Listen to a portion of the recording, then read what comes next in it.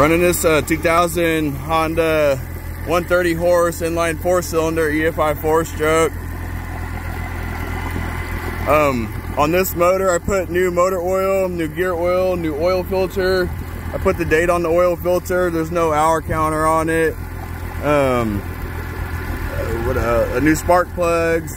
Drained the high pressure fuel pump reservoir. There's no signs of water in there.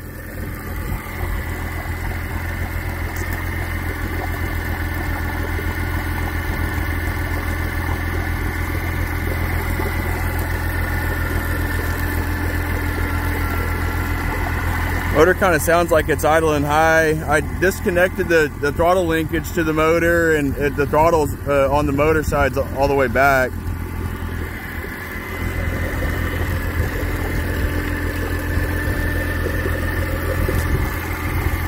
Piston water great. Customer said that you replaced the water pump in it.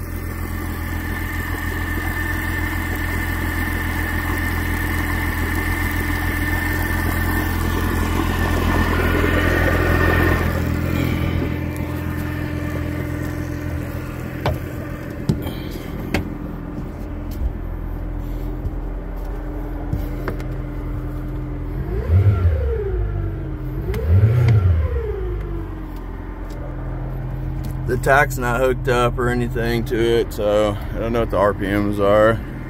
Like I said, the throttle's all the way back on the motor side.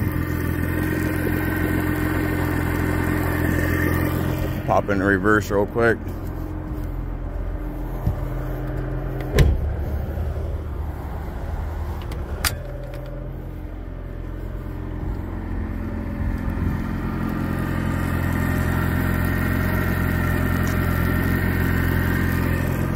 Shifting fine.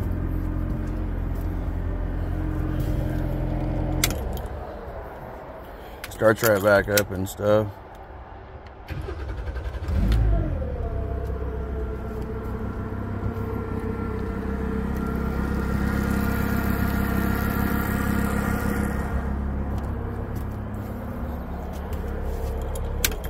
So yeah, new motor oil, new oil filter, new gear oil. New spark plugs, inspected the motor, drained the high pressure fuel pump reservoir into a clear container. There's no signs of water in there. The fuel looks good, smells good, so you should be good to go.